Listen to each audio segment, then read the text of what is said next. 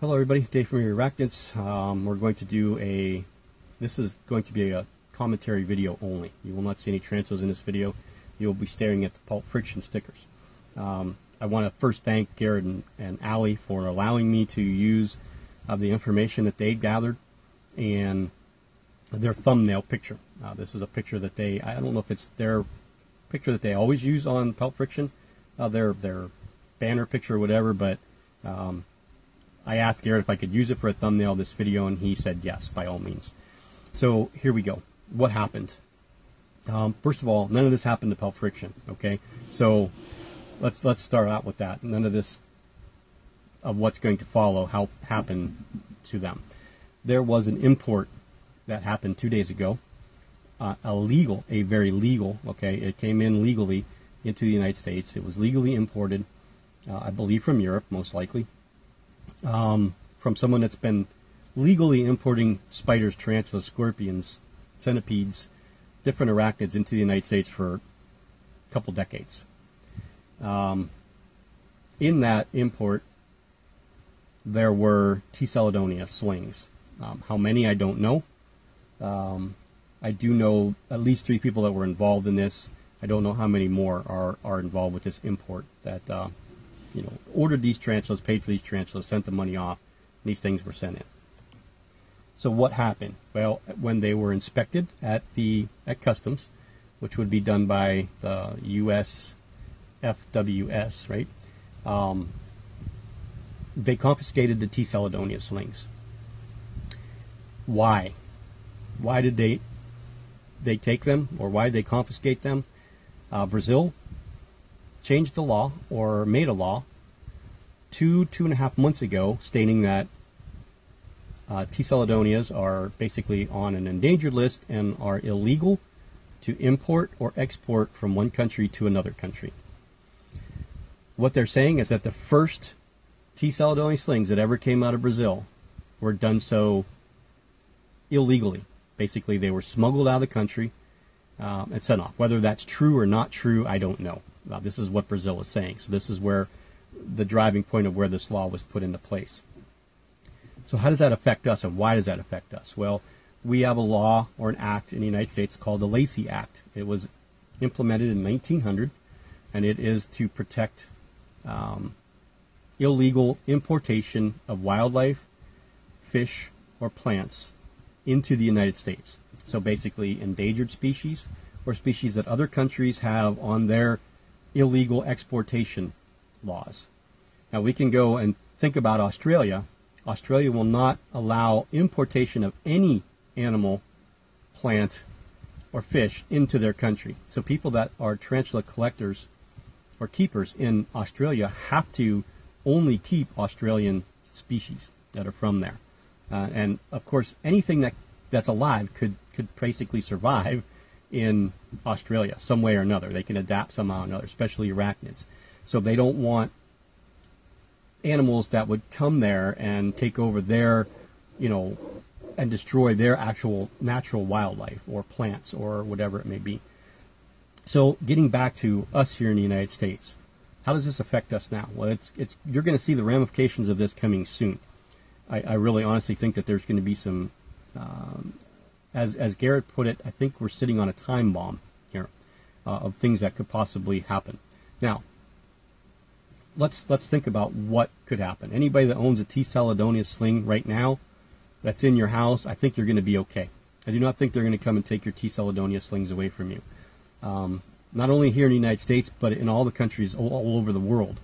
The UK, Germany, Croatia, Malaysia, Philippines, China, Germany, Denmark, Sweden, Switzerland, any of those countries that, South Africa, Kenya, any of those countries that are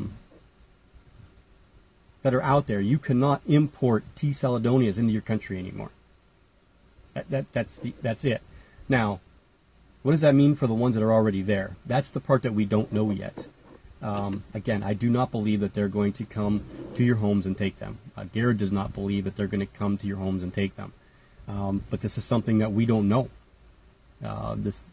We don't know exactly what's going to happen here. Brazil is really, really cracked down. Why they've done it, I don't know. Uh, I don't know if it's money. I have no idea, but you know how Brazil is. Brazil is a very money-hungry country. I'm not exactly positive of what the thinking of this is. I know that they don't want them taken out of the wild and sent all over the United States and then them become extinct there in Brazil, but they're doing a good job of that themselves by deforestation of their trees and their rainforests. So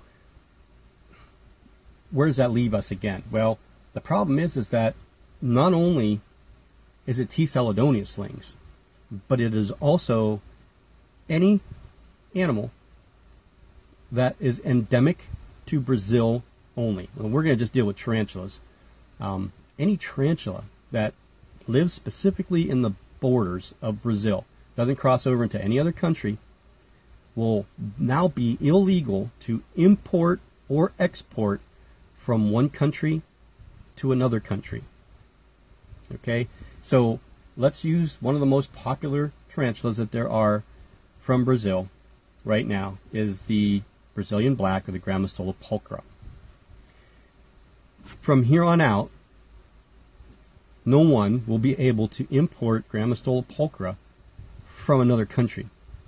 So any of the big places, Pelt Friction, Erickson's Exotics, if you're not Tarantulas, Tarantulas Canada, Tangled in Webs, anybody that does these big importations will no longer be allowed legally to import Brazilian endemic species. Now, Garrett is working on a list of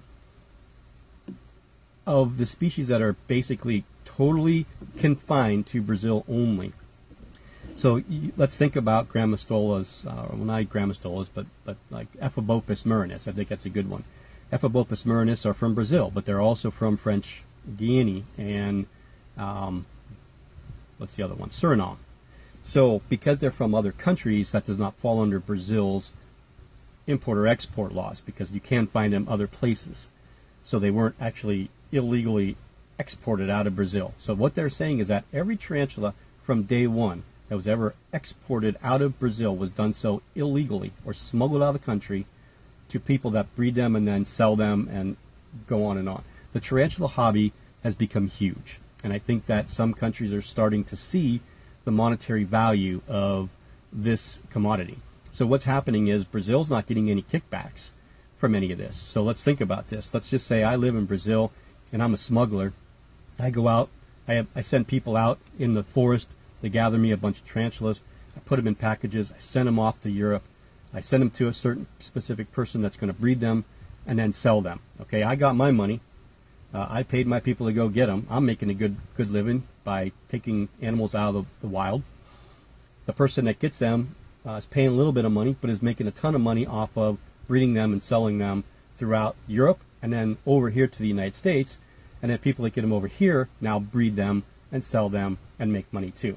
In the end, the country that they're coming from is not getting anything. So I kind of understand the reasoning. I think, you know, if that's what the reasoning is, I can kind of get that.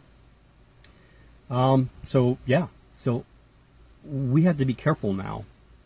Any of you people that do imports or exports, well, I don't think anybody really exports stuff out of here. They may, I don't know. But anybody that's doing imports from another country have to be careful now that you're not getting Brazilian species. It's the same as Brachypelma. Okay?